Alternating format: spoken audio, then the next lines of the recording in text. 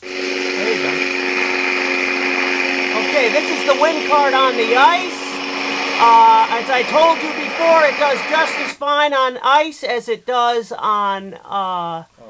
And this is where I stayed. Oh, God. This is fine. He can go through all this.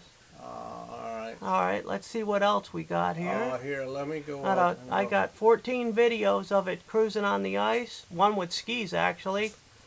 Here's another one.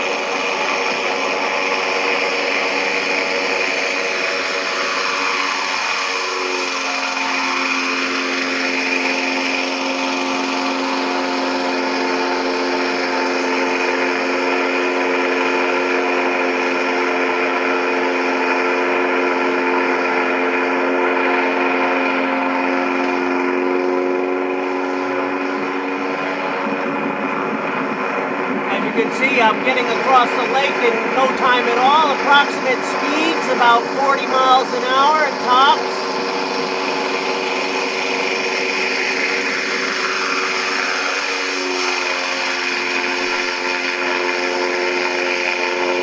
Keep going this way.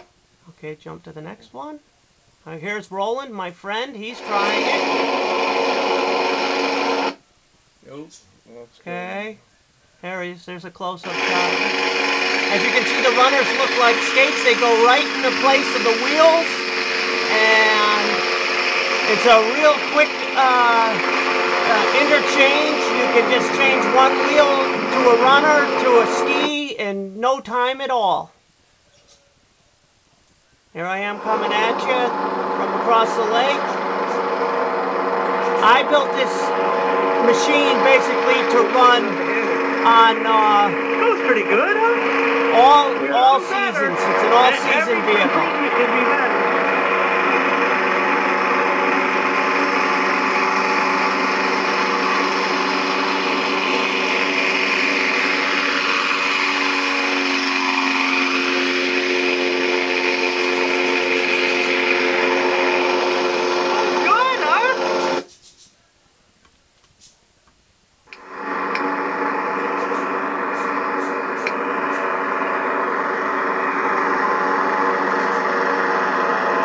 Here I am making some turns. She handles really good with the runners.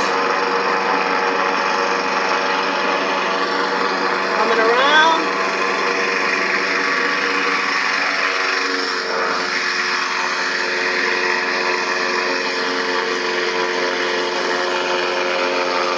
This is Bantam Lake, of course, up in Connecticut. It's a bit of a haul.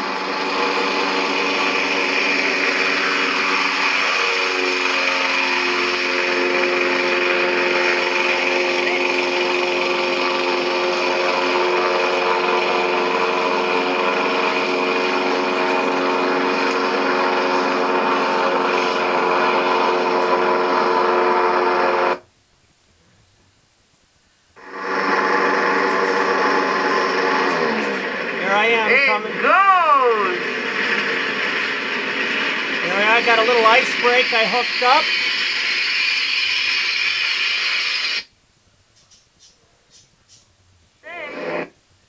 This is... Okay, this is the one with the skis. As you can see, it's a little squirrely with the skis. And if it was a snowpack, it would handle just fine. See, I'm spinning out here. And these are the other ice boats. And they had no wind that day, but I made my own wind, so it was just fine.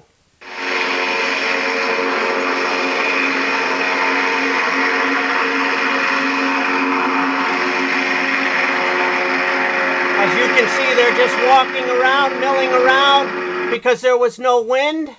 But when you have your own propulsion, and there's my friend's house. Okay, that's it.